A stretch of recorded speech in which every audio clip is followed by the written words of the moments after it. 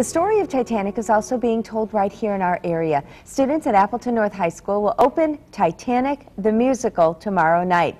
Angela Kelly is live at the school with the cast and crew members. Hi, Ange. Hi, Rachel. Well, the scene you are all about to see portrays the first class getting all set to eat dinner on the lovely Titanic. So here we go. Enjoy.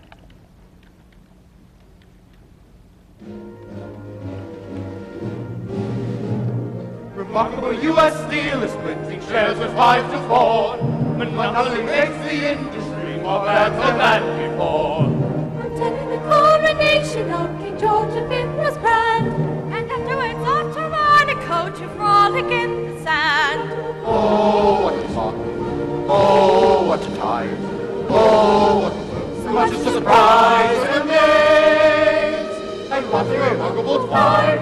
What a remarkable world! What a remarkable day!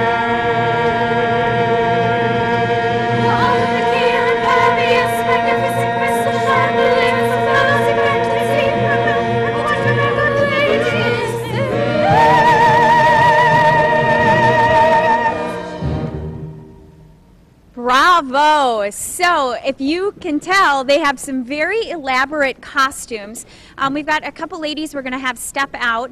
This is Cecilia Schoaf. She's been volunteering, helping make some of these costumes.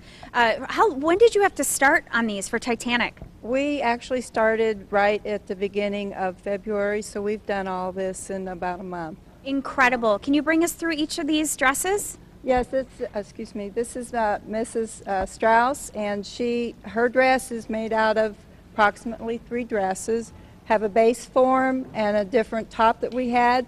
We took the lace and we made into the upper part here for her. She needed to be very subdued, so. It's beautiful. What about over, this is really detailed. Yes, this is made out of probably 3 different dresses also, and extra fabric. With extra trim, we also put jewelry on the back and then the front here to add a little extra sparkle to it. It's beautiful. And let's finish up over here. Okay, this is Mrs. Cardoza, and she is, this we made from scratch, designed it. She came from the Orient, and so with this, we had it hand painted.